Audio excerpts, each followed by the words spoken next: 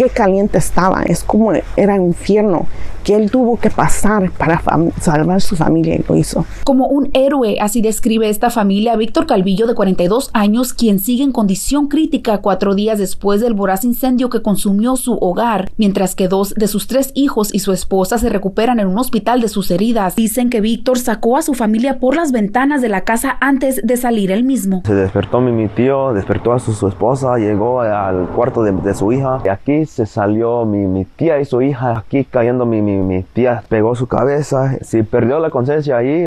Luego entró mi tío al cuarto de su hijo menor y de ahí se salió de otra ventana acá atrás. Despertó a mi primo, es el mayor de los hijos.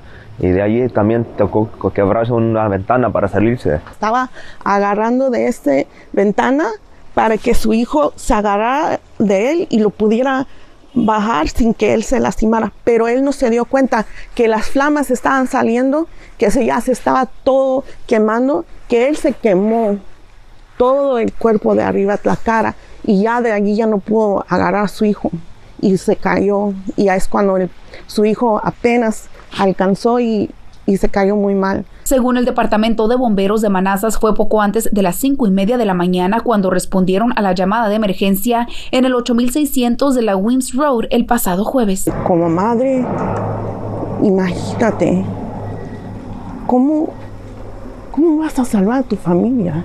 Eso tienes que hacerlo.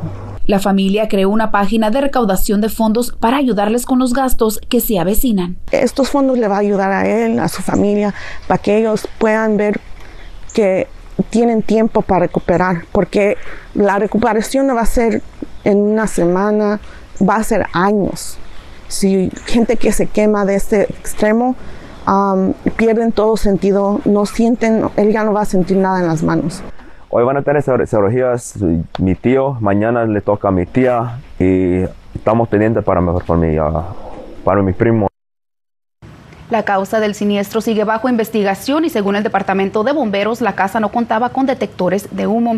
Si usted es residente de la ciudad de Manassas y necesita un detector de humo, puede enviar un correo electrónico a ese correo que tiene en pantalla para solicitarlo libre de costo a ese correo.